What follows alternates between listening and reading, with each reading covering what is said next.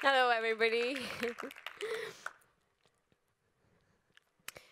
I remember being 16, sitting at cafes and laughing with my friends endlessly.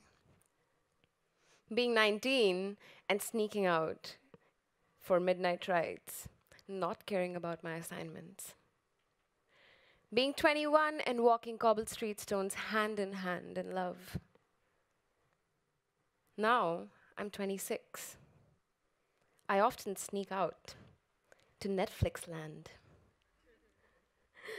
I have endless conversations with my coffee mugs and my phone.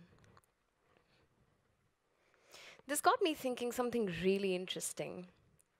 So if I look back into my 10 years, in most of my memories, there was a person and a place.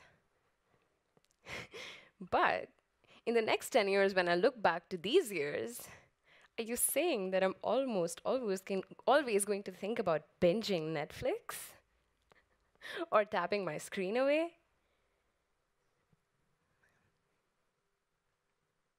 Funny, huh? I understand that we're surrounded by screens. They're in our pocket, they're in our bags right now. Some of us in the audience are definitely using them. But that's okay.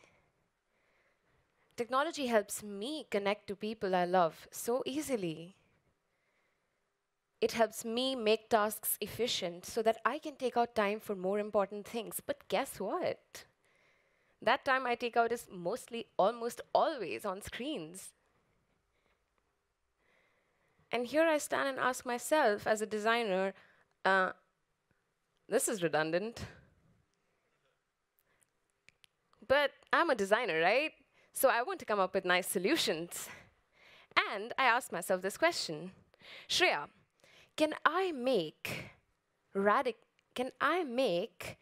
tactile experiences for people through technology? 2 years ago, I got the chance to do this. I did an internship for Amsterdam Media Lab, and me and my intern friends were asked to tweak around with these screens. And what happened was, we decided to create these meaningful encounters in the cafe over there. And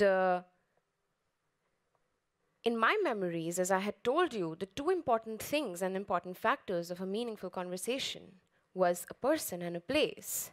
What we decided that person would be the screen. Let's call him Rick. So Rick had to be as human as us, had to understand us to be able to create these experiences.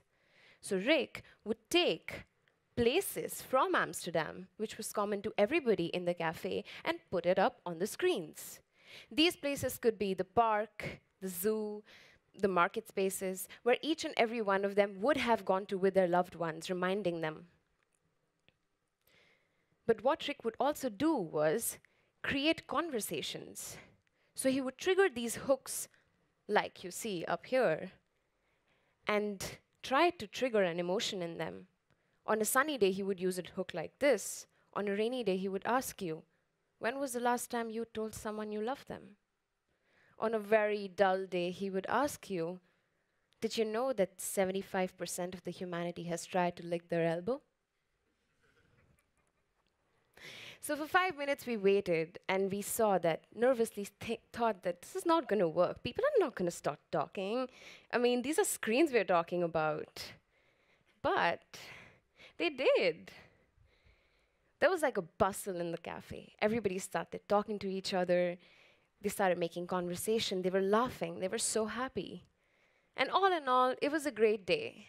I felt as a designer, I am super successful. I created these tactile experiences, and voila!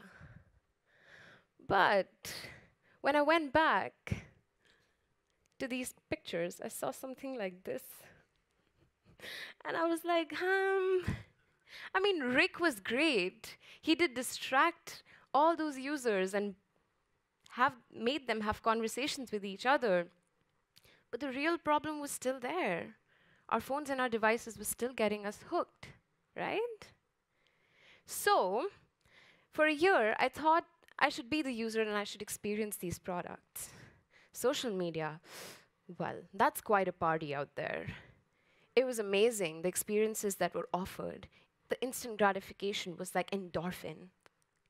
You would be just addicted, and you would constantly want to see what more is happening. Everything is just in the tap of a finger. But then also, the designer side of me would be designing these experiences.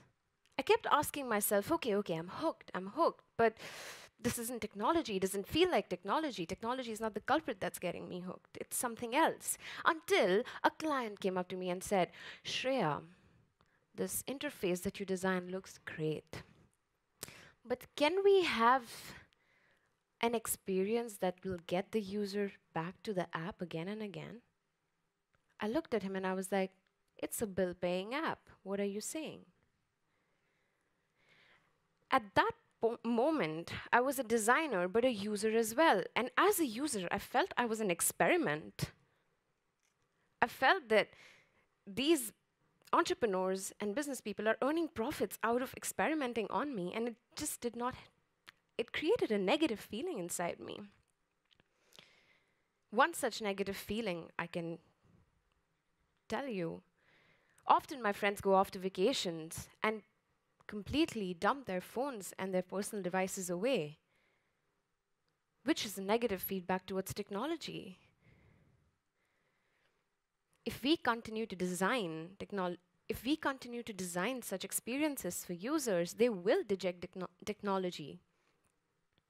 So I stand here and I tell you guys this, that let's start steering innovation and change in such a way which gives us instant gratification, but also gives us sustained gratification, something that we can remember after 10 years, so that we don't just have screens to remember after 10 years. I want you to leave with these 3 questions today. 1, what is the last meaningful memory that you remember?